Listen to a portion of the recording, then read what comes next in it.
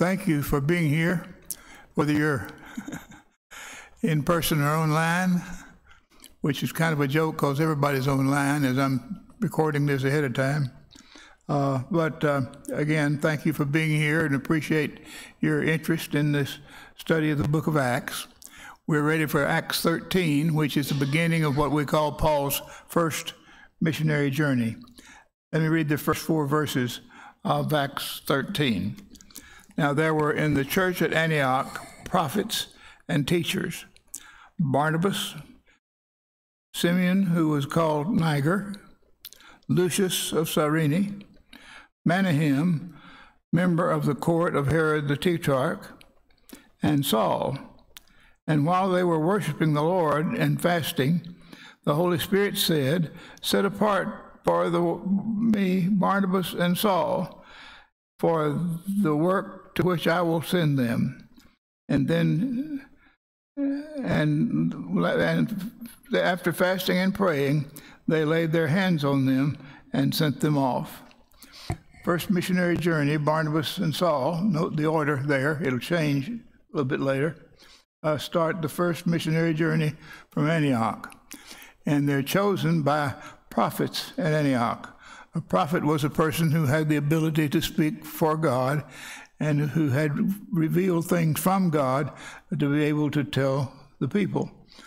And they were Barnabas, whom we're familiar with, Simeon, who was called Niger, Lucius of Cyrene, and Manahem, who, interestingly, was a member of the court of Herod the Tetrarch, and according to history, had been brought up with him and was sort of a foster brother. And then there was Saul. They were sent out by Antioch Church, chapter 13, verse 3, and by the Holy Spirit, chapter 13, verse 4. We mentioned before, but the word apostle was a word in general use, which meant somebody sent with a commission, that is, sent with a particular job to do, and then sent by somebody. So in this case, Paul and Barnabas and Saul, were apostles of the Antioch Church and of the Holy Spirit. If you want to find out what the apostles who had all of the special power is concerned, they were apostles of Christ. You could be an apostle of anybody if you were sent by them and encouraged by them to do a particular work. And then verses 4 through 12 of Acts.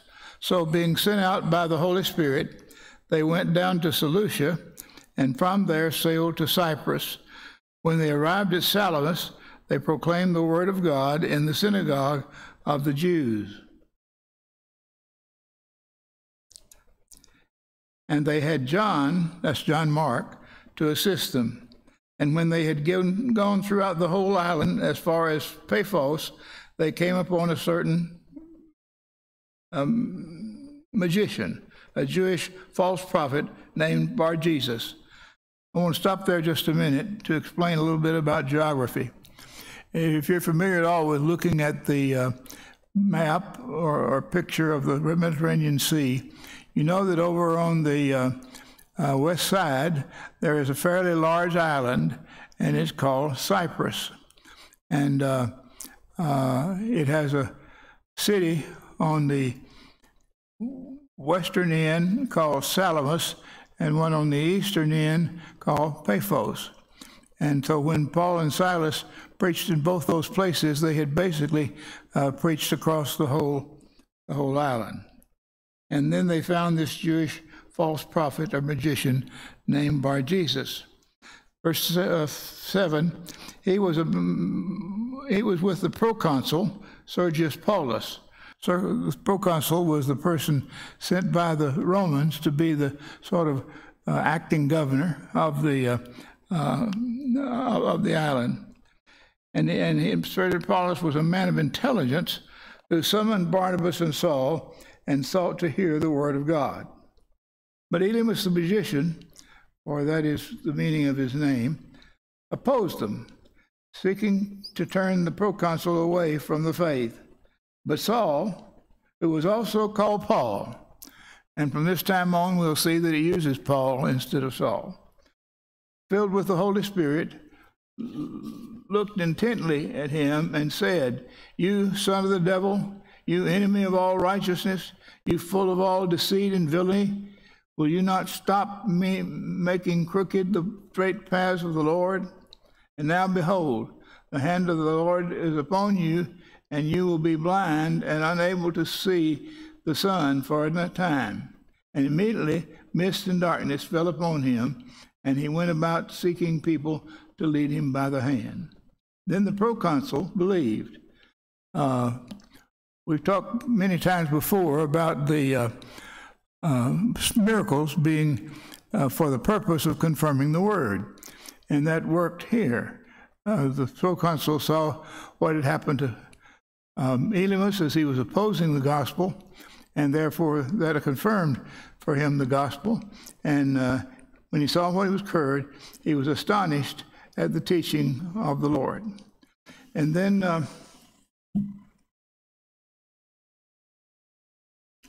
this John Mark that we mentioned is with us on the journey at this point, and he is a cousin of Barnabas, we're told. Chapter 13, verse 13 and 14 of chapter 13 says that they sailed from Paphos to Perga. That's getting back up on the mainland in the southern part of what we today call Perga, call Asia, Turkey. And John Mark has left them. There was no explanation for that. He just didn't go with them the rest of the way. Barnabas and Saul, now it's Paul and Barnabas, did not preach at Perga on that occasion, but did on the return trip, chapter 14, verse 25.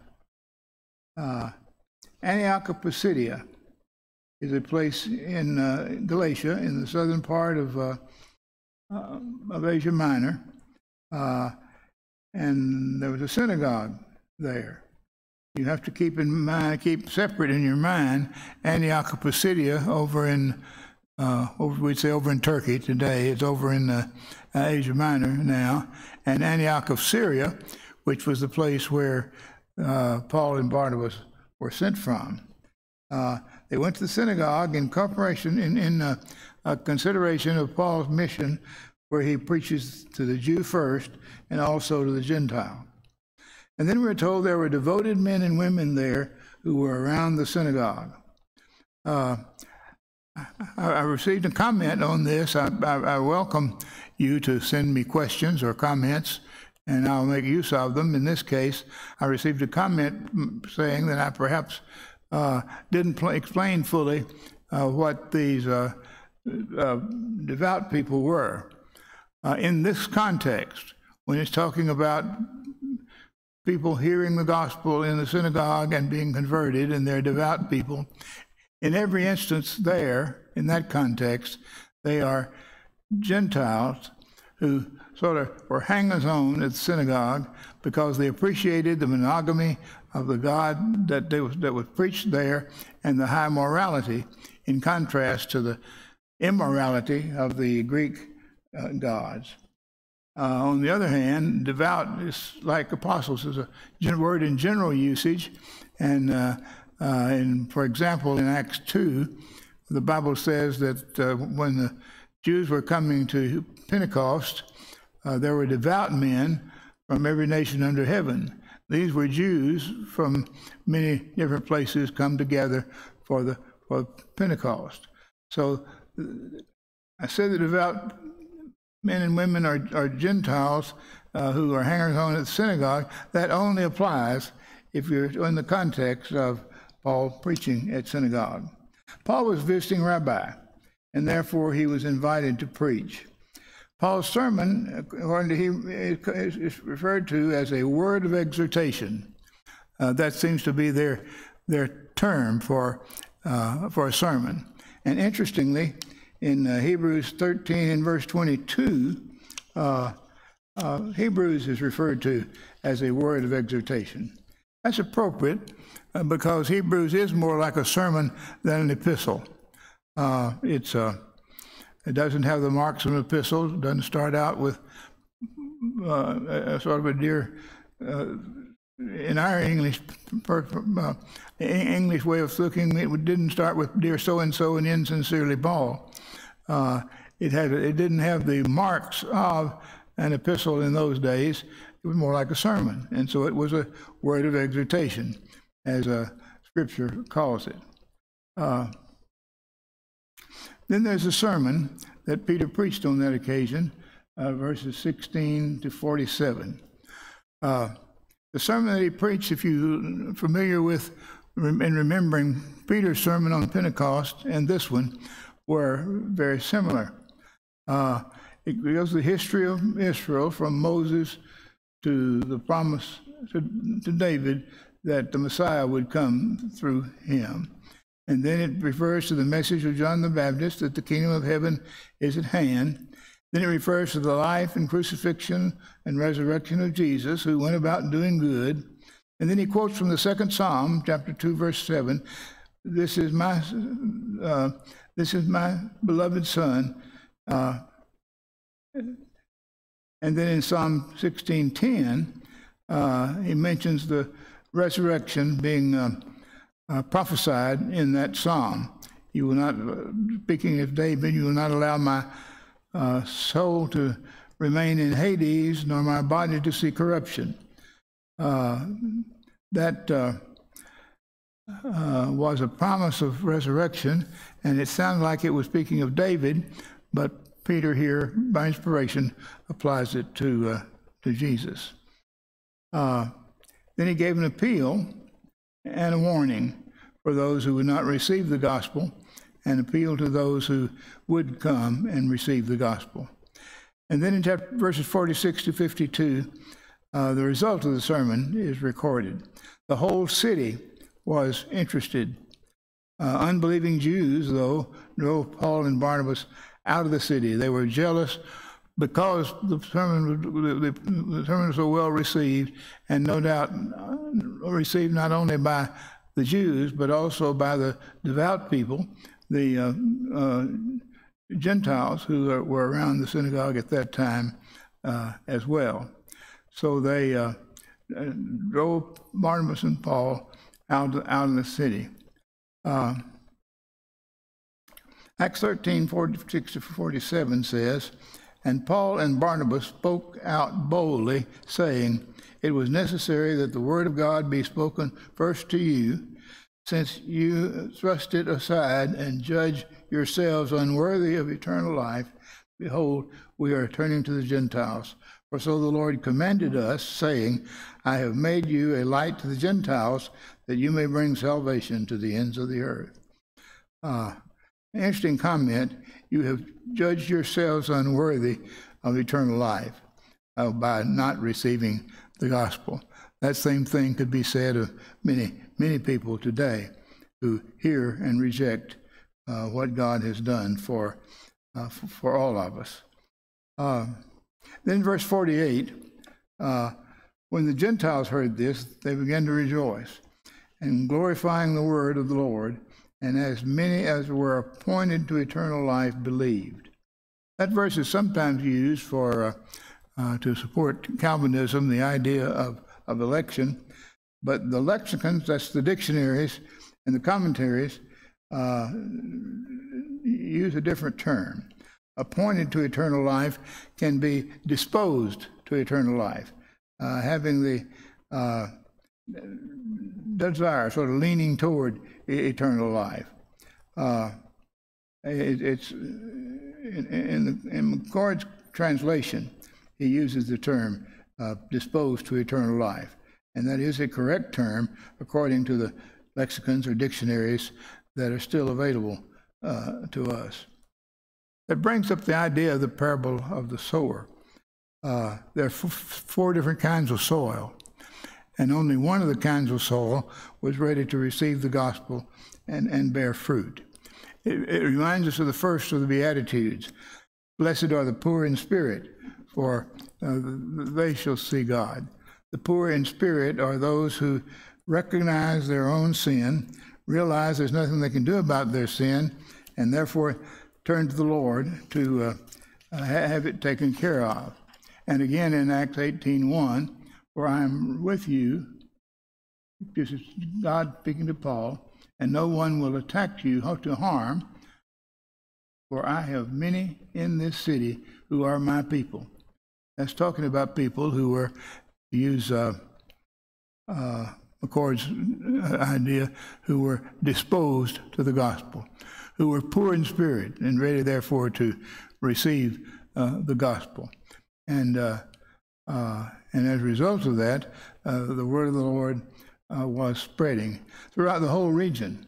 But the Jews incited the devout women of high standing and the leading men of the city, stirred up persecution against Paul and Barnabas, and drove them out of their district. The Gentiles were delighted, the Jews were angry. The devout women of high standing and the leading men of the city, these sided with the Jews. Let me mention a fellow by the name of Sir William Ramsay. He is a very significant, not inspired, much later, student of this whole area. He was not a Christian at one time. He was simply a historian who majored in the 2nd and 3rd century. Modernists who followed an evolutionary scheme believed that things were started in primitive fashion and grew and become more mature later, had decided that the book of Acts was published in and written in the 2nd and 3rd century. And consequently, Ramsay, who was a student of that era, began to study it. And what he found was that it did not fit that 2nd and 3rd century, that Luke's account of the things that were going on, one of the highlights was the name of the particular people who were in charge of the cities, like proconsul and so forth, were what it was in the 1st century, but not in the 2nd and 3rd century. So Ramsay became convinced then that Luke was an accurate historian and was reporting on things in the 1st century just like he said it would. And he eventually wrote some books, and one of them is called Luke, the Historian. And another is written that convinces historically and archaeologically that the cities Paul preached on his first missionary journey were the cities of Galatia that he wrote the Galatian epistle to. And he also wrote a book entitled St. Paul, the Traveler and Roman Citizen. F.F. Bruce, in his commentary, quotes the words that I just read. The leading part played by the women is in perfect accord with the manners of the country. In Athens or in an Ionian city, it would be impossible. And that's a quote by F.F. Bruce from Ramsay. Luke consistently shows that it was the Jews who opposed Paul and his message and not the Romans. The Roman persecution came much, much later, in about 64, 65, 66 AD. And we're still talking here on the missionary journey being in the 30s and 40s AD. It was not Roman persecution at this time. To put it in the chronological order in the Bible, it was Jewish persecution, the same people who crucified Jesus, who were the ones who were persecuting the church and trying to keep the church from spreading, in the book of Acts and in the epistles. And it was not until you get to the book of Revelation that you find it's the Romans who are doing the persecuting. And then beyond that, as the book of Revelation not only talks about at the time, but prophesies in the future. So keep that in mind. Luke is even making a point that Paul is there appealing to Caesar because he had to do that to keep from being murdered, assassinated by the Jews. And the book indicates that they really had nothing to charge him with. And that's mentioned 2 or 3 times in connection with Paul's appeal to Caesar. One of the judges, one of the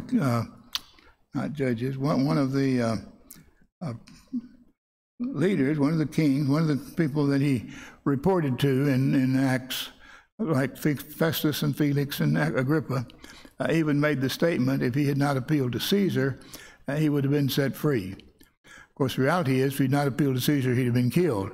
But nevertheless, that indicates what I was just saying, that they really didn't have anything to charge him with when they sent him to Caesar, and that's been mentioned a number of times. In Acts 13, 51, 52, then, Paul and Barnabas shook off the dust from their feet against them and went to Iconium. And the disciples were filled with joy and with the Holy Spirit. They're converts. They're happy in spite of the persecution, and shook off the dust of their feet against them means that they were saying, we don't have anything to do with you. We're just doing away with any hope that you would do anything right. And it was a figure of speech in that day. Luke 9, 5 and Luke 10, 11 uses the same figure and sort of explains what it means there in the context of Jesus sending out his disciples to preach throughout the area. In Acts 14, 1-7, which we'll now read, we have the missionary journey people had come now to Iconium. Now in Iconium, they entered together into the Jewish synagogue and spoke in such a way that a great number of both Jews and Greeks believed. But the unbelieving Jews stirred up the Gentiles and poisoned their minds against the brothers. So they remained a long time speaking boldly for the Lord, who bore witness to the word of his grace, granting signs and wonders to be done by their hands. Again, indicating that the purpose of the signs and wonders was indeed to confirm the word. But the people of the city were divided. Some sided with the Jews and some with the apostles. And when an attempt was made by both Gentiles and Jews with their rulers to mistreat them and to stone them, they learned of it and fled to Lystra and Derbe, cities of Lycaonia, to the surrounding country. And there they continued to preach the gospel. So it didn't work well at Iconium. They received some converts. They received some good results, but they also stirred up the same people that were against them in other cities and drove them out of Iconium. So then they went to Lystra and Derbe. This is a pattern that began back in Antioch of Pisidia and continued throughout Paul's missionary journeys, all of them, all the way into and through Europe. They preach in the synagogue. They convert several, both Jews and devout Gentiles. The unbelieving Jews incite the opposition against them, and Paul and his companions leave to escape being killed. But they go to the next city, and there the process is repeated itself, and that goes on and on from city to city as they preached in each city and then had to go somewhere else to preach. In verse 2, the unbelieving Jews in Greek is actually the disobedient Jews. Think about that in comparison with John 3 and verse 36. Whoever believes in the Son has eternal life, but whoever does not obey, same word, the Son, shall not see life, but the wrath of God remains in him. The King James Version translates both words by believes. Versions from the American Standard Version on properly distinguished. Imperfect, important point. Disbelieve equals disobedience, and vice versa. You can see that very clearly when the Jews had come to the Promised Land, after wandering in the wilderness, after going through the wilderness, and were ready to go in and sent in spies. And they believed the discouraging spies who didn't believe it was they could possibly conquer the land, and therefore were condemned to wander in the wilderness for 40 years until that whole generation had died. It was disbelief, because God told them they could take the land if they went in, but it was disobedience because they didn't go in after God said to go in. If I may make a parallel, Jesus says, "He that believes and is baptized shall be saved." That's a promise that involves a command. We're to be baptized in order to be saved. There are people who will not obey that command. They refuse to be baptized, and as a result of that, it's proper to say they really didn't believe. Because they believed what Jesus said, they would have done what he said. So in virtually every case that it comes up, the matter of disobedience and the matter of unbelief are the same thing. The disobedience is a result of the unbelief.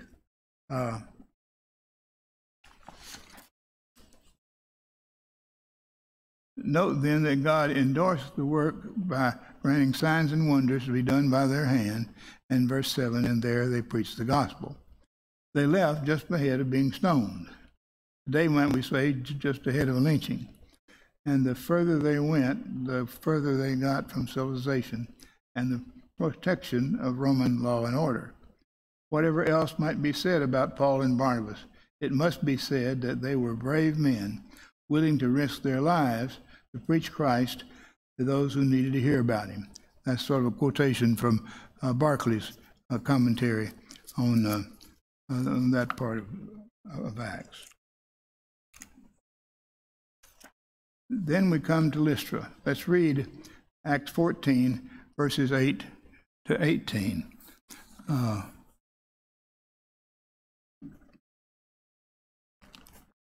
in Lystra, there was a man sitting who could not use his feet.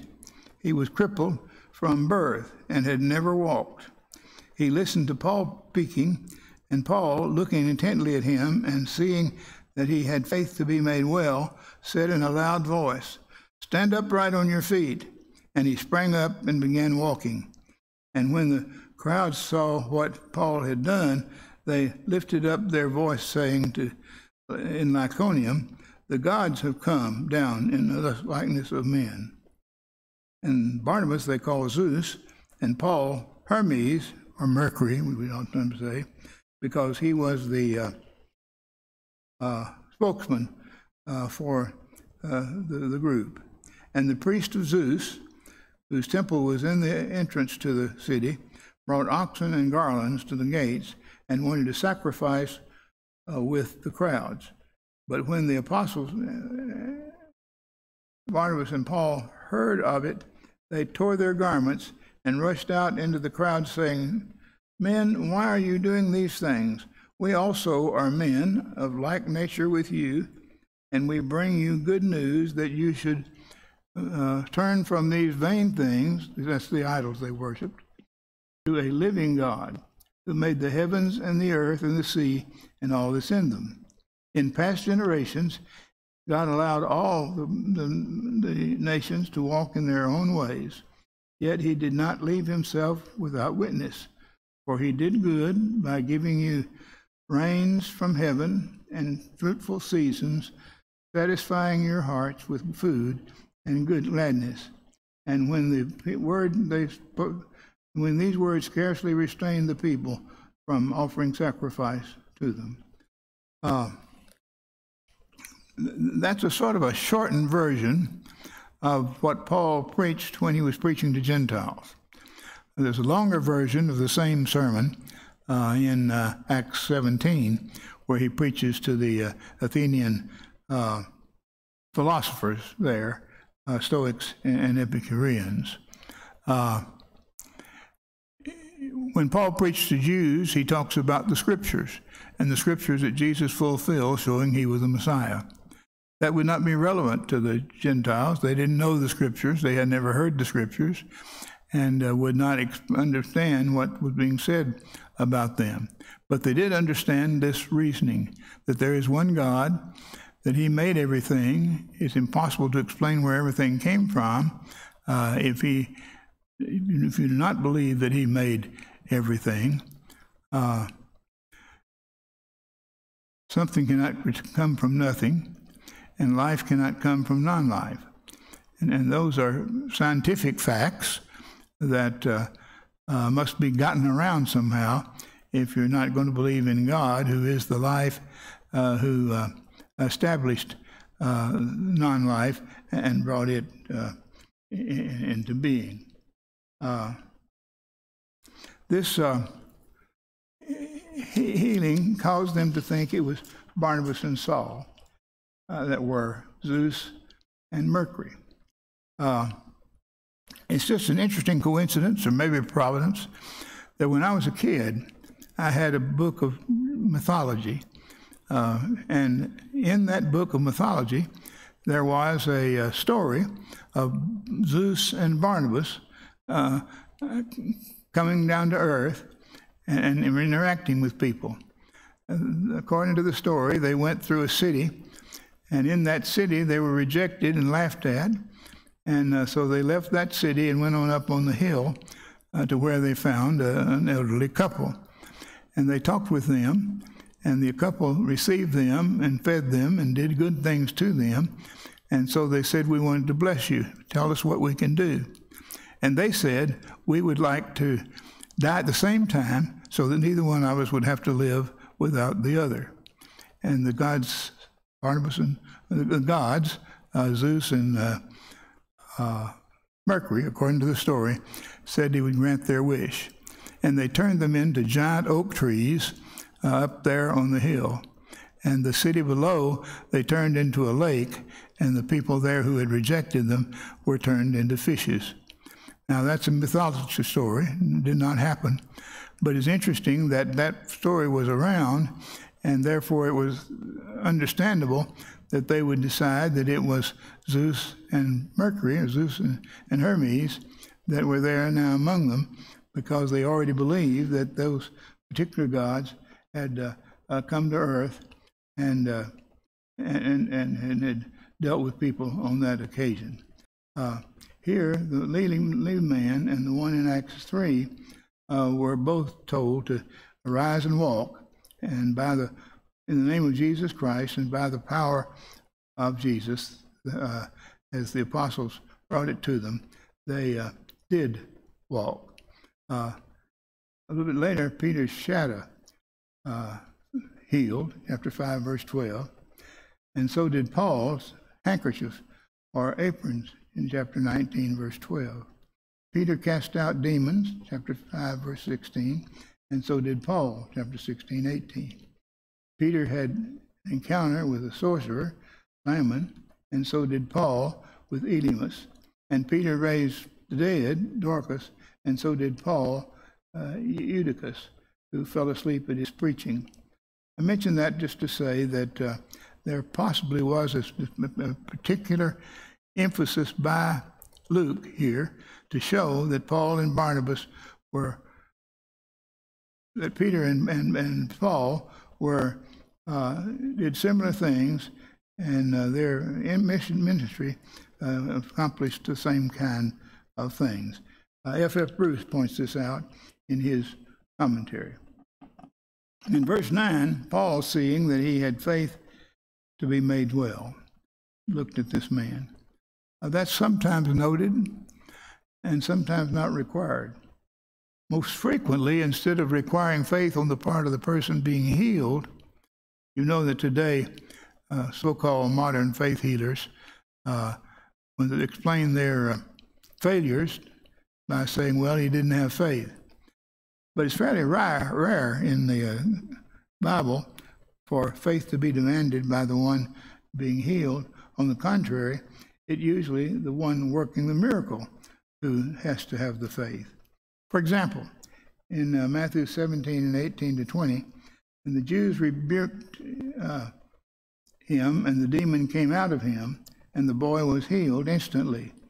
Then the disciples came to Jesus privately and said, "Why could we not cast him out?" And Jesus said to them, "Because of your little faith. For truly I say to you, if you have faith like a grain of mustard seed," that's the smallest seed about that there is, "you will say to this mountain, 'Move from here,' and it will move, and nothing will be impossible for you." So Jesus is saying the apostles lacked faith as the reason the miracle could not be done, rather than that the person who had the miracle was being worked on was lacking faith. And that contradicts a great deal of what faith healers today now say. This shortened version of the sermon to the Gentiles is to be compared, I mentioned this a while ago, with Acts 17 for a fuller version of what he did. Still using the scriptures from the Old Testament, as he does when he preaches to Jews. He uses logic and reasoning to say that there is one God, and he created all things, and in him we live and move and have our very being. Paul even quoted Greek poets to that effect as well. In verse 15, Paul says, "These vain things," that's the idols, "versus a living God. Zeus and Hermes are empty nothings. God, the Father of our Lord Jesus Christ, alone truly lives, who made the heavens and the earth and the sea and all that is in them." Paul proclaims an unknown God in Acts 17 that the people had talked about for themselves and say, "I want to proclaim to you this unknown God." In preaching to the Jews who believed this Bible, he started with the Old Testament prophecies and reasoned to Jesus as the Christ. In preaching to pagans, he started with what they could see of nature and the world and reasoned to the maker of all. He started with the here and now to get to the there and then, again quoting Barclay's commentary. Thank you for being with us today. We'll take up next week with the after the first missionary journey and the things that happened then, and we invite you to be with us next Sunday morning as we look at that. Thank you very much for being with us today.